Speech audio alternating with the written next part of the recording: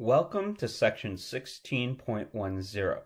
Now, there isn't a quiz in this particular lecture video. However, it does go across some very important concepts, so please make sure you understand the topics that we're about to discuss. Alright, gentle people, what we're going to do is try to look at a topic that we've discussed before. Now, this stuff was hinted at in Chem 1B, and we're going to return to our heating curve.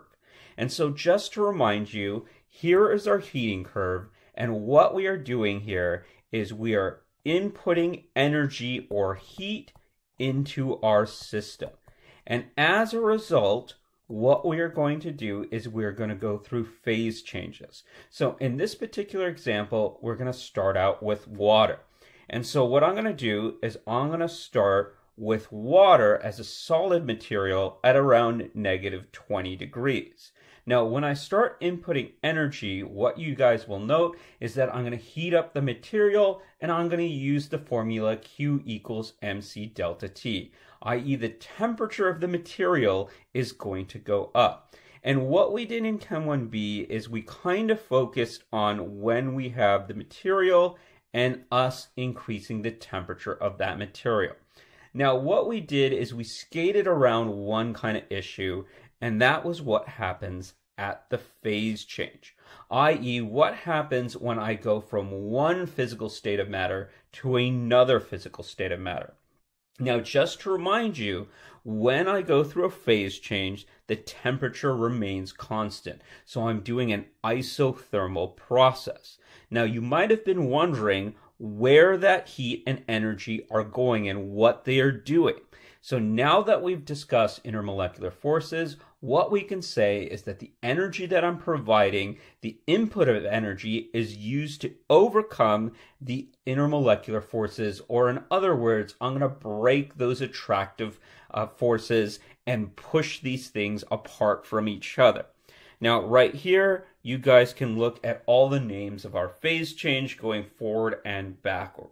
Now, just to remind you of some things that were hinted at when we discussed this in Chem 1B, and that was we have enthalpies associated with these various processes. So if I were to go ahead and start with a solid and I were to turn it into a liquid, what I would have to do is put energy into my system. So if I wanted to put energy in my chemical equation, what I can say is heat is going to be on the reactant side.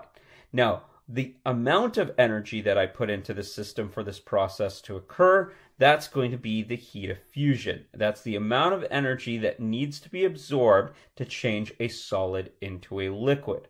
Now, what you guys will note is if I want to do the reverse process, if I want to freeze liquid water, well, that's me essentially reversing the equation, and if I flip or reverse the equation, well, I just have to change the sign of my delta H. So in this case, if I want to go ahead and look at the delta H of freezing water, it would be negative 6.02 kilojoules. Now, if I were to go from a liquid to the gaseous state, this is called the heat of vaporization. And again, if I were to do the reverse process, well, I would just have to reverse that number, and that would be negative 40.7 for the condensation of water. Now, with this in mind, we're going to delve a little bit deeper into these phase changes and what is exactly happening here. So let's continue to use water as our example to describe the concepts in this particular section.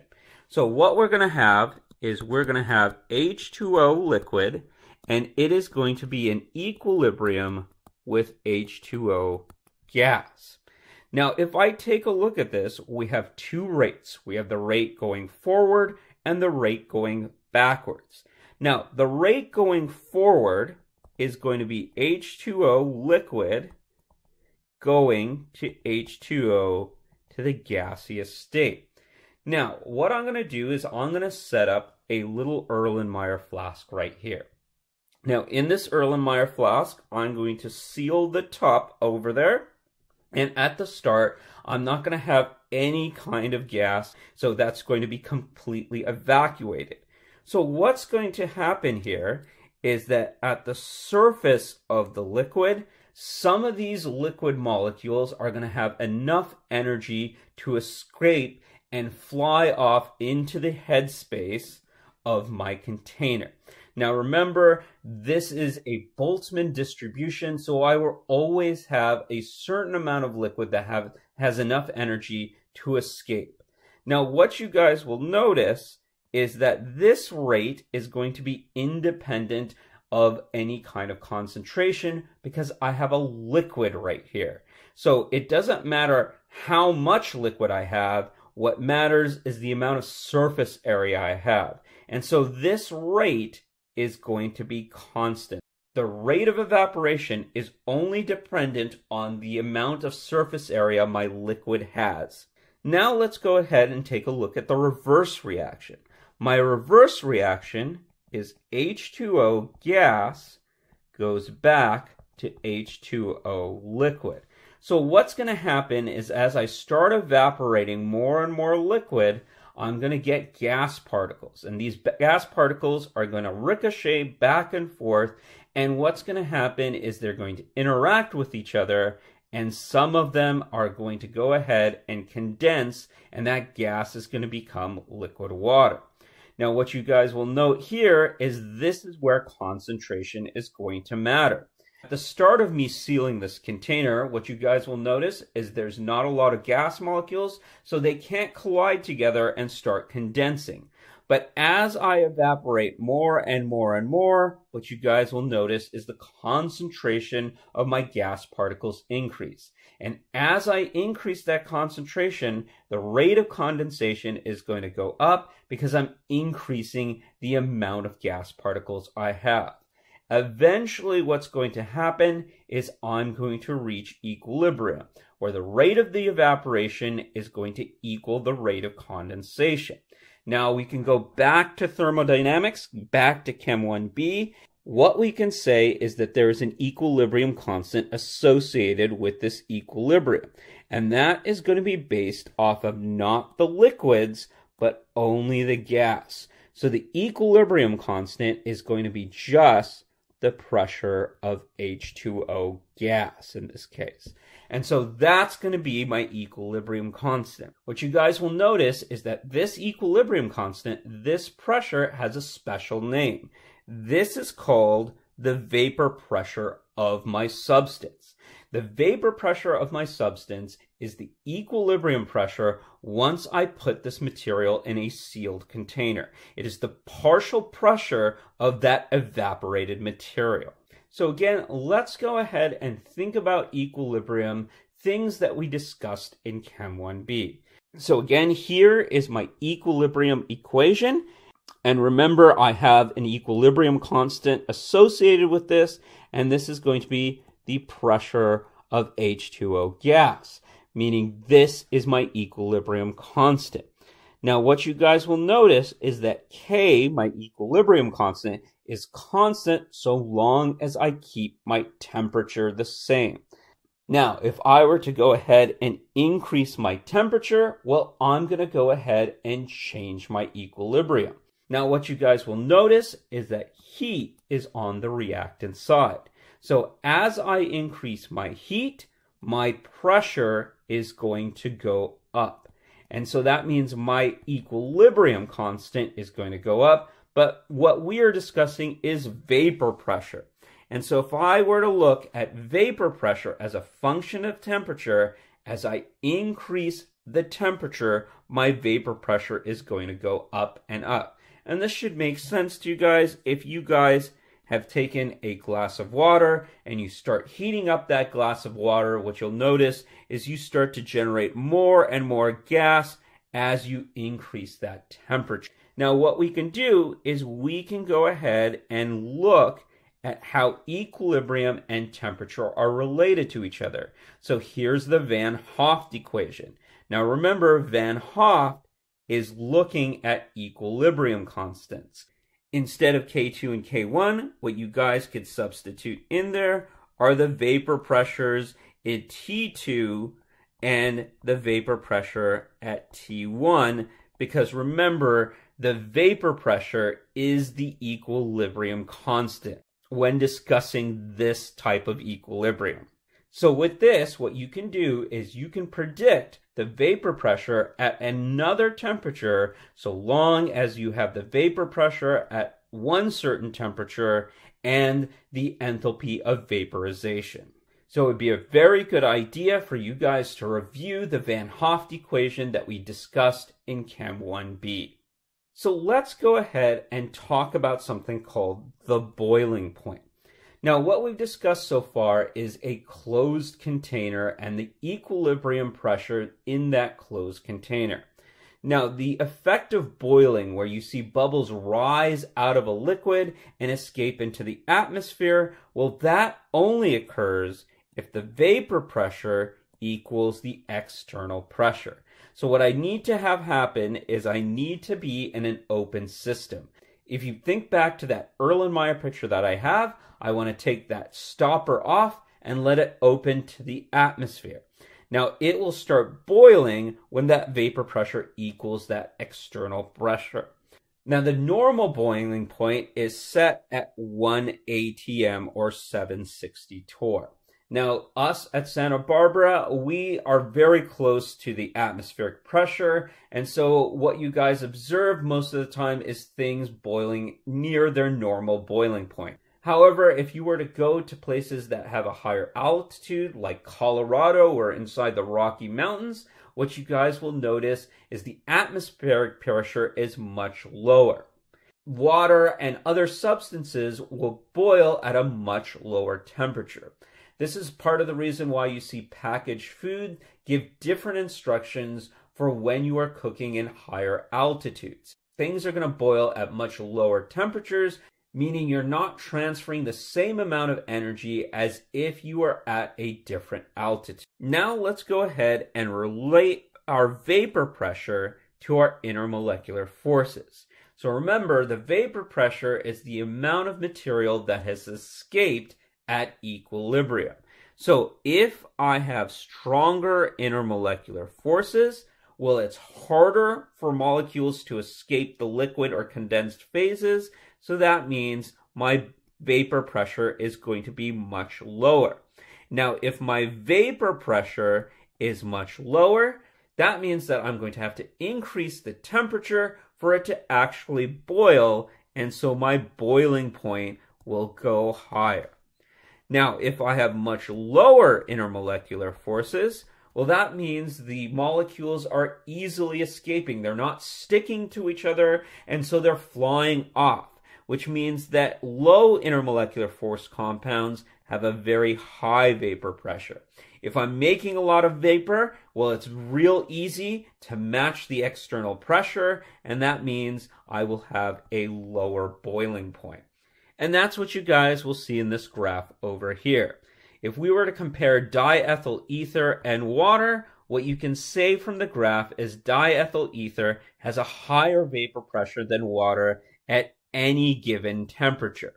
And so that means that diethyl ether has to have lower intermolecular forces. Now, if I were to go ahead and draw the picture for you guys, water, H2O, what you guys would say is this has H bonding, this has dipole-dipole, and it has LDF forces. On the other hand, we can take a look at diethyl ether. I can draw a simplified Lewis dot structure of this compound, and what you guys will see is that this is a polar compound. Now, this polar compound has dipole-dipole interactions, and it has LDF. So it has less intermolecular forces, and that means a higher vapor pressure.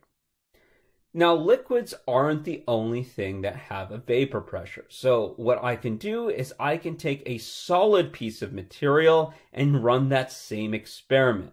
Now, what you guys will notice is that a solid piece of material, what it will have are certain molecules at the surface of that solid.